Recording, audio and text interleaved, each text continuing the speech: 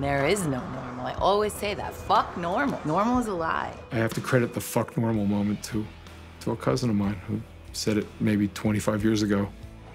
Normal is this great lie by which we play with categorization. Candy. But human sexuality is a wild card.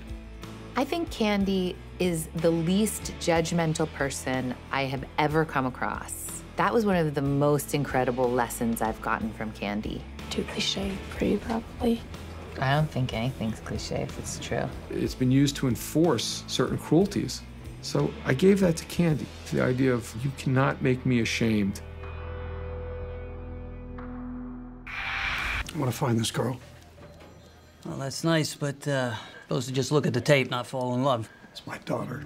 It was a true story about a woman. Her father actually showed up at her door on, I believe it was 3 separate occasions.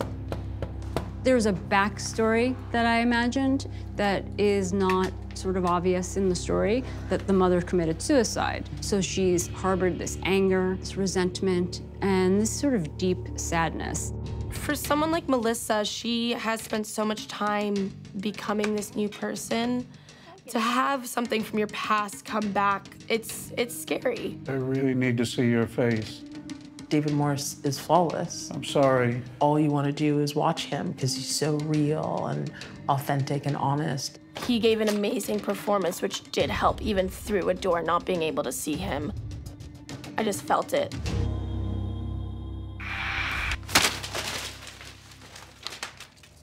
Make me say no one more time. You were headed in December of '85 to the assassination of Paul Castellano and the changing of the guard in the Gambino family with the rise of Gotti and the guys from Ozone Park.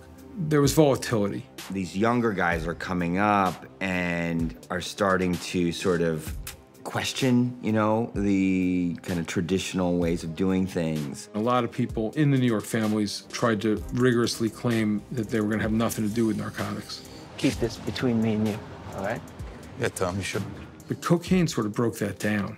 If we're taught that money is the thing and it's just a new racket, Longo is a purely transactional person. For him, this is another way to earn. There was a lot of money in drugs, and they like money. So people might, you know, they started doing a little bit here and there, but they wouldn't talk about it officially because you like having that money coming in.